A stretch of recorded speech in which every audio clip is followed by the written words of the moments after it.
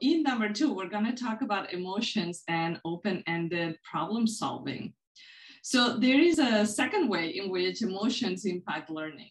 And what we know from the science of learning and development and affective neuroscience is that emotions are not add-ons distinct from cognitive skills. They are not two separate things. They are actually interdependent neural processes. So Dr. Imordino Yang, who's an affective neuroscientist from the University of Southern California, often says that we cannot have thoughts without feelings and vice versa. So this idea that emotions are a nuance and we have to leave them out the door when we are trying to do highly cognitive work, or when we come into the classroom, we leave emotions outside because we really need to focus and pay attention. That idea is completely obsolete.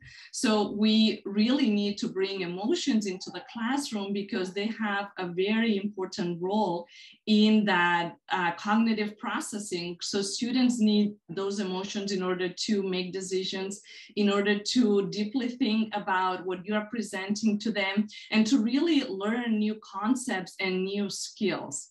So the implication for the classroom about this research is that learners need these emotions for thinking, for problem solving, and for decision making. So again, we need to bring emotions into the classroom because that's the way in which students are going to establish those meaningful connections with the academic content. So one of the strategies that I would recommend using in order to apply these research findings is to create opportunities for students to solve open-ended problems.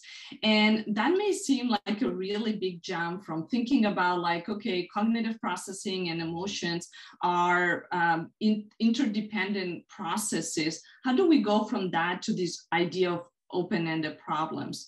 Well, the thing is that activities that are very prescriptive, where students have, I would say, a small role, they play a small role in the interaction and in the experience, are emotionally impoverished. So we want to make sure that students have opportunities to really wrestle with problems that don't have a right or wrong answer.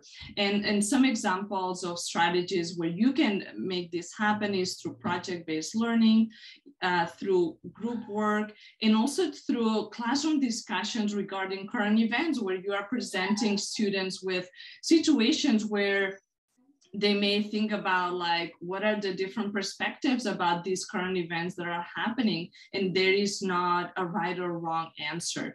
And when we engage students in thinking about these issues, we are helping them to connect, we're helping them to build those experiences and to create emotional memories that are related to the work that they are doing in the classroom.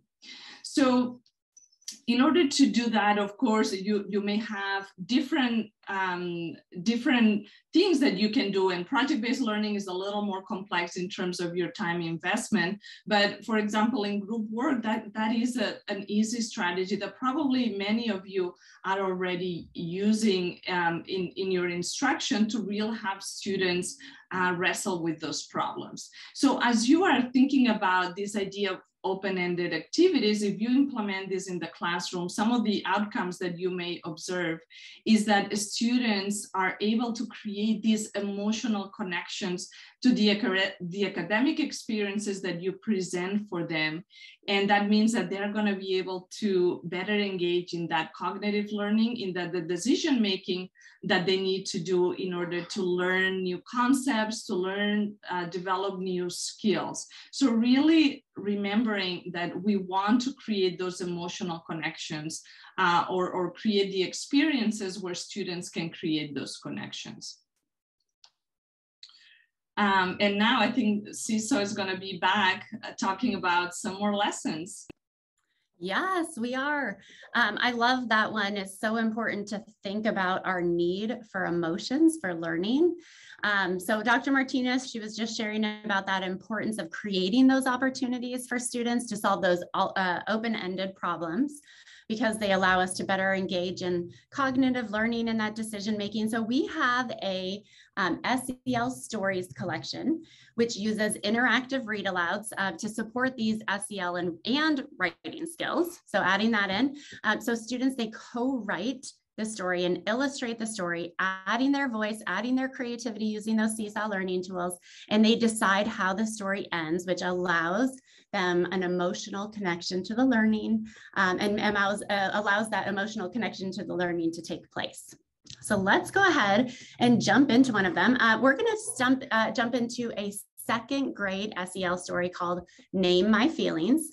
SEL stories are interactive stories, as I said, that can be completed as a whole class in centers, which means that they can be done in groups, just like Dr. Martinez was just saying, or independently by the students. So within each SEL story, students join a character, in this case, cute little Oatmeal the bear, and the teacher can read the story to the students, or they can listen to the story in English or Spanish. So let's read the first page. This is Oatmeal. Oatmeal is a bear who loves to ride her bike to school. And as the student continues through the lesson, the students stop and think about what might happen if Oatmeal throws her helmet. They are able to reflect on their own personal experiences and use that experience to think about the consequences that Oatmeal might face if Oatmeal does decide to throw her helmet. So we'll continue through this story, and Dr. Martinez shared the importance of creating those opportunities for the open-ended problems, and the green pages in SEL stories provide students with that opportunity. They get to share their thoughts about what might happen in the story using the Seesaw learning tools. And so this allows that emotional connection to develop for students and relates the learning to their own lives and experiences. So we'll continue through this lesson, and as we continue through, you'll see that students will learn to name and understand some of those emotions. And as they're doing this, they're helping Oatmeal to identify how she might feel. And this can help students learn what to look for when they themselves are experiencing those strong feelings. What does their head feel like? What does their heart feel like? Their body. And then each SEL story, as we come to the end here, another green slide for them to share open-ended. And at the very end of the story, every single SEL story summarizes that social emotional skill that was learned. So in this case, remember, strong feelings can make your body feel uncomfortable and can make it hard to think. By paying attention to your body, your brain can start to think again. The last page of these SEL stories is a connect activity, which allows the students to complete this part at home with their families, or they could do it with a partner in school, but it really emphasizes social emotional learning at home and continues that learning from the classroom into the home as well.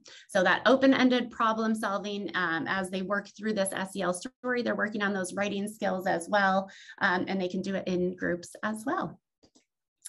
So we have 3 of these SEL stories, and these are 3 SEL stories that Dr. Martinez specifically has chosen for all of you.